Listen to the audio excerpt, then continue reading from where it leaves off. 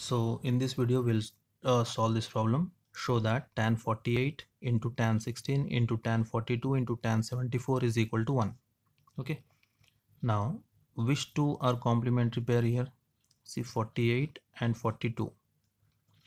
48 plus 42 is 90 degrees, right? Okay, 48 plus 42 is 90 degrees.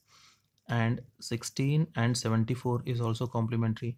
16 plus 74, if we add, we'll get 90 degrees, right? So let us write these complementary angles side by side. Tan 48, tan 42 multiplied by tan 16 multiplied by tan 74. We should prove that this value is equal to 1. Okay, let us see now. See, now we have 48 and 42.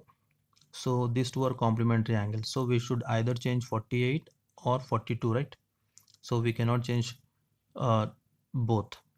So let us change 48. So 48 will become 90 minus 42. 42 goes on the other side, becomes minus. So in place of 48, we can write 90 minus 42.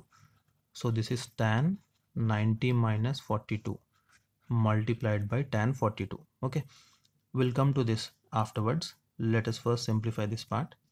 So tan 90 minus theta. We have learned that tan 90 minus theta is equal to cot theta. Okay.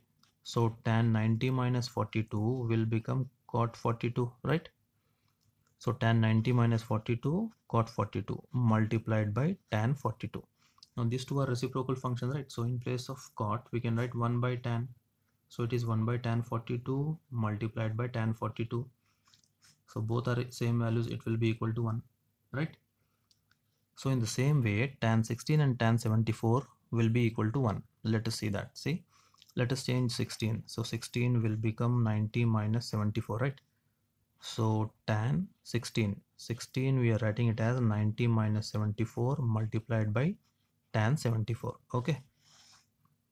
Now tan 90 minus 74 is cot 74, right? Cot 74 multiplied by tan 74. We are writing cot as 1 by tan now. Okay. So this will also be cancelled. It will be equal to 1. 1 into 1 is 1.